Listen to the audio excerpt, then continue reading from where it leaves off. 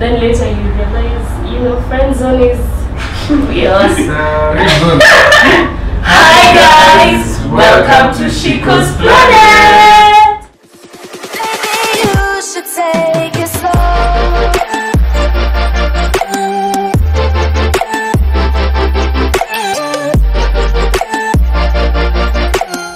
Welcome back again to another series, guys. So we have with us the one and only Larry and Tsuma. If you missed out on the previous episode where we talked about mistakes the men have made in their first relationships, please be sure to check it out. And if you're new here, please don't forget to subscribe and give a thumbs up. So today we are still going to have a men's version talk on mistakes men make when they like a lady.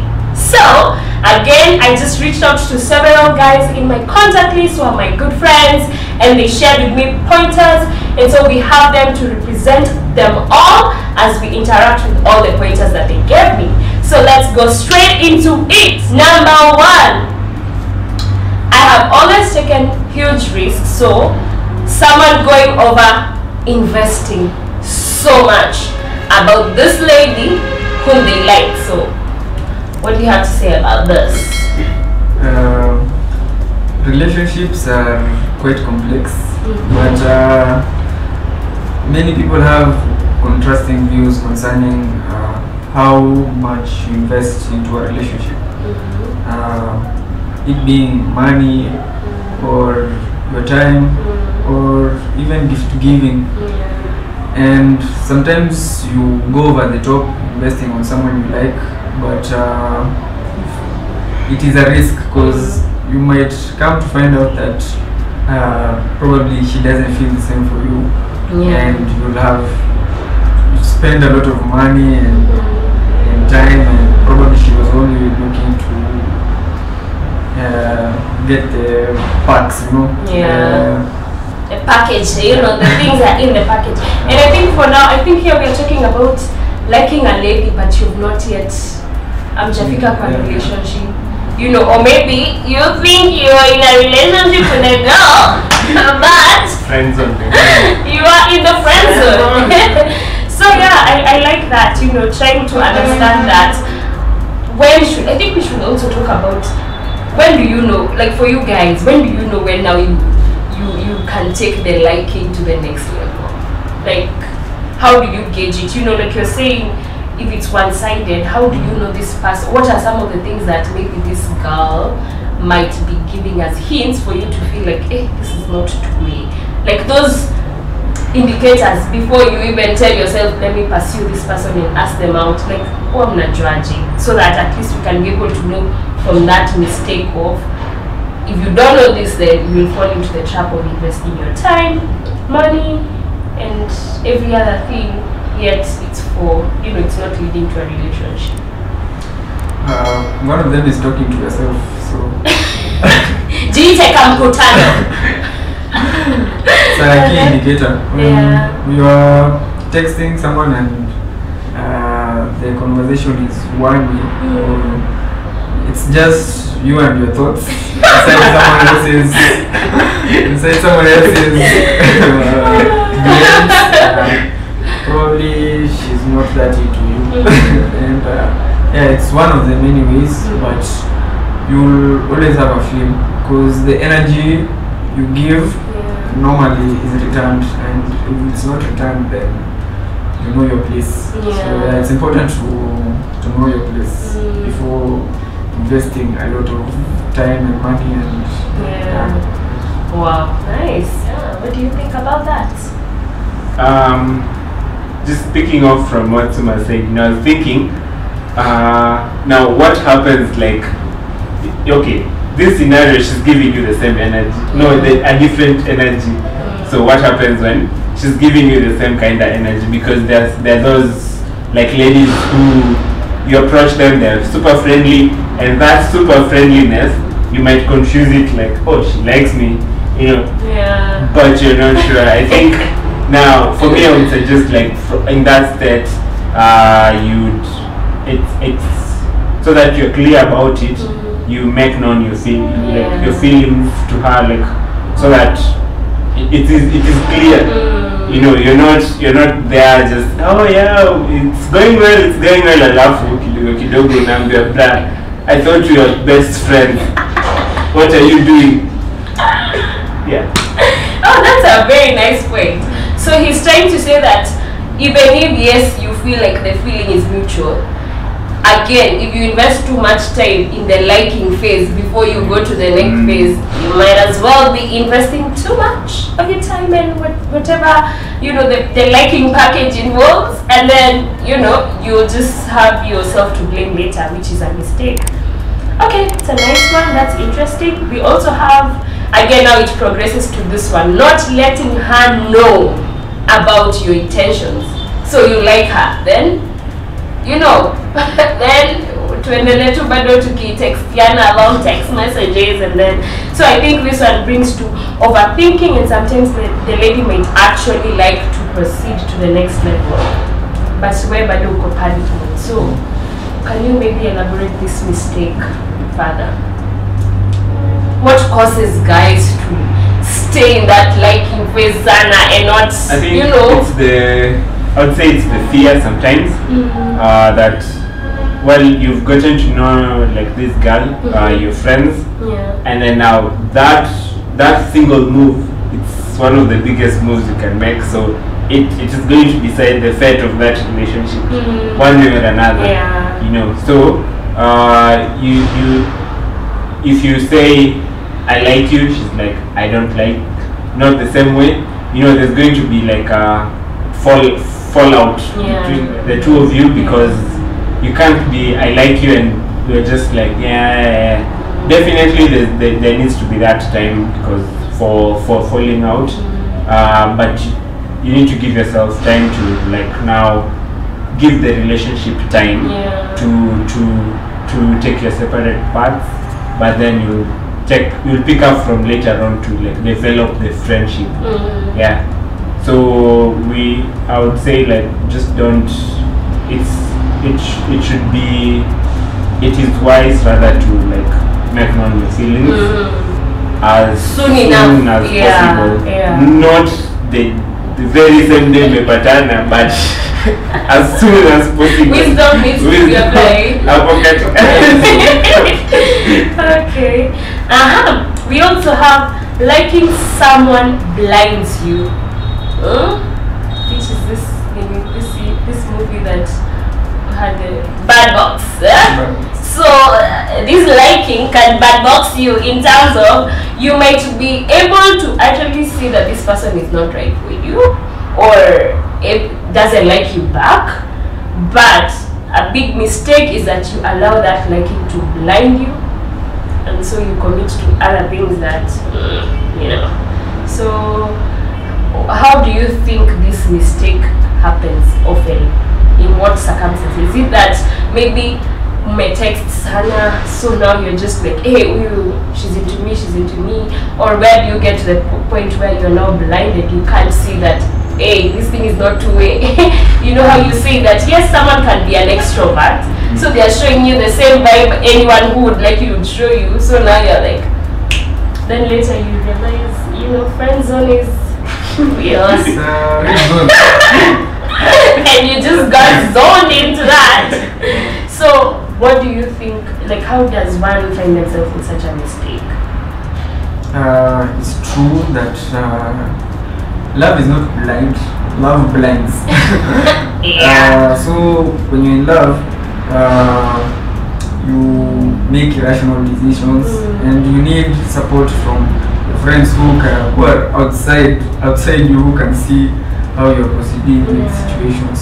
So the thing is, when you're in that space, some people make very bad decisions, and sometimes you are vulnerable, and this girl might probably even take advantage of that vulnerability of yours, and she might use you, spend a lot of money. It's not only money that people men spend, you know, it could be your time.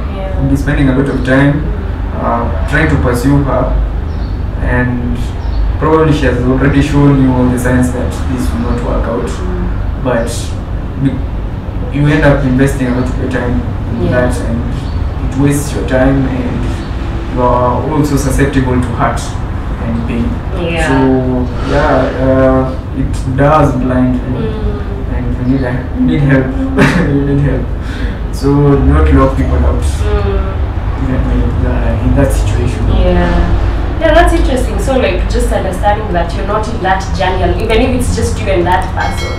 You need, and I think at times I like what you're saying about being vulnerable. That yes, this is someone you like, but you might, the next point is showing her your weaknesses before you find out that she feels the same about you. So again, now you're all deep into the vulnerability, such that now she can use that, like you're saying, to manipulate, to get what she wants, or to, and then it just ends up being a lot of waste of time, a lot of hurt, because when you're vulnerable to the wrong person, it's not safe. Okay, have now the other point, going over the top investing. So there was that investing of taking the huge risk of saying, okay, me, I'm pursuing this to end something. And then there's this one where you're not even consulting yourself.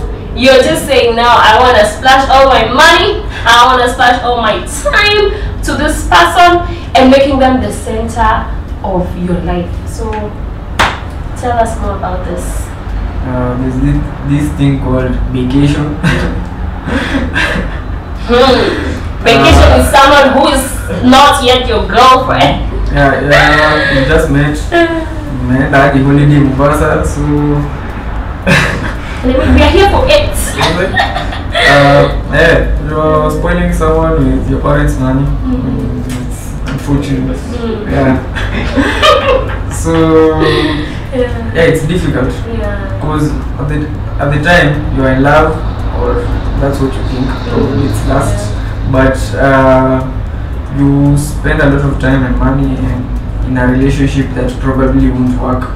So it needs a lot of wisdom, and as I said earlier, support from your friends, so that the decisions you're making are motivated by how the relationship, or where the relationship is heading towards. Because you're not even in a relationship. You're pursuing. So when you're pursuing, I think that's the most vulnerable time for a man. You need to make wise decisions. Wow, that's nice. And also there's also that part of making yourself too available, getting so much on her space. So maybe Larry, can you expand more on this? Like, at that times now you just literally need to get a life as a guy who's supposedly liking someone. Like, we get it, you're liking this girl, but what happened to your likes and your passions? On the over availability, it's because you kind of want to be this person's life, but you're not recognizing that this person has a life too. And so you want to be available, or if she's going swimming with her friends, you want to go swimming with her friends too. Everything, you want to be there. And you're not dating, like there's that distinction between pursuing and pursuing. It needs to be, it's a vulnerable state, as you've just said, but you need to be aware of those triggers that you are vulnerable to. So I would say, like, in that space, it's up to you to like figure them out. Be open, share with a friend or someone that I like this person. I would want to do this. Do you think it's okay? So that you're not going overboard and you're not doing bare minimum. You're just doing enough. For that time. And I think this, or even as we conclude, I guess this also, we can have a repeat of a mistake where getting to move in with each other just in the liking phase. So many people have fallen into that trap that, just because I like this girl and she's giving me those vibes, I can just suggest to her we, start cohabiting. So I think this cuts across everything. Like a mistake that is made in the sense of feeling like it will push to there being that relationship, and then it ends up being jokes on you vibes, you know. So yeah, ignoring obvious signs that you would normally call red flags. So you like this person such that even when you're friends, and I like how you guys are emphasizing on, it's not an alone journey. Even before pursuing this person, even as you're pursuing this person, you need other people who at least can be your eyes besides you being, because you might be so blinded, like we said, in the feeling. So yeah, this is also another mistake where you're too into it until you're ignoring that this girl, you know, even your friends will sort of ask you, okay, hey, well, remember you know, and you're just like, yeah, you know. So what would you talk about such a pointer? I'd say like in such a space, like just because of just picking up from the last one, like just because of that vulnerability, like you sort of like blocked your eyes. You want to see what you want to see, not what exactly is happening. Yeah. You know, so you'll always be blindsided because of you want this person, or rather, it's sort of like a default brain how it works. So because of that, you end up in a situation whereby you're not reaching out, you're not telling people that I like this person, what do you think about their habits, you know. And when they tell you like this girl is this and this, you know, you're like, hey, I'ma move on, you know. So you're not seeking this, you're not presenting this chick as you're pursuing her to other people, you know, your friends, introducing them to your friends, not all your friends, but just a few, because you don't want to in your life fully, you know, someone you look up to, a mentor, so that they can tell you, I sat down with your girl for like an hour or two, and this is my assessment of that, A, B, C, D, and so they can always tell you the pointers that you are ignoring, because in as much as you're ignoring those pointers, when someone else mentions it, it now becomes like, oh, it's probably true, you know. 3 or 4 people can say the same thing about this person, and it's not true. So, I don't know. The issue with the red flags is sometimes you're blind to it, as they might have mentioned. And the thing about blindness is you have a false perception that you shall be the instrument of change. So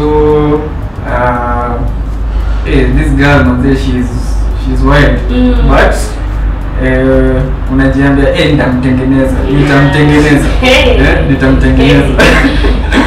So you believe that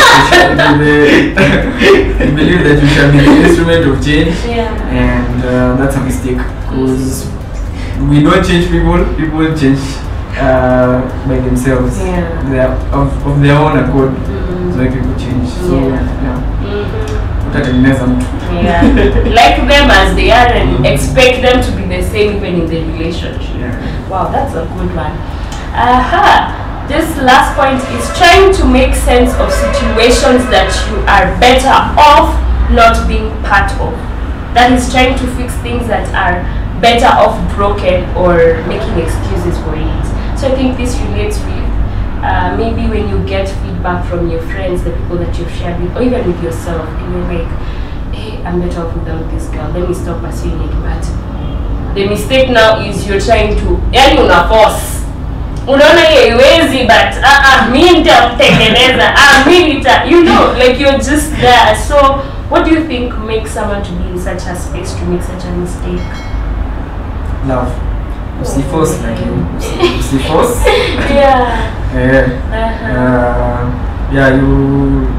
You'll meet very many characters out there, and you're not always compatible. So I think accepting is the most difficult part. Accepting that this person that you think is your world is not compatible with you, or she does not feel the same. For people, they find it to be so difficult, and some of these things are painful, but you will have to live through them for the betterment of yourself. So as soon as you can, you just cut it off if it's not working. And I guess that we get to the end of this, unless you guys have anything to add on those points. It was great going through such. It's interesting to just understand that we still make mistakes even before getting to the relationship itself. And these are some of the things that even make people fear getting into a relationship. Like, hey, or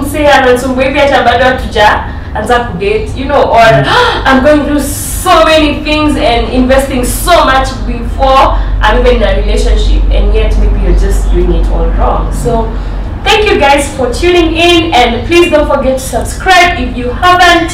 See you on the next sit down with Shikosplanet.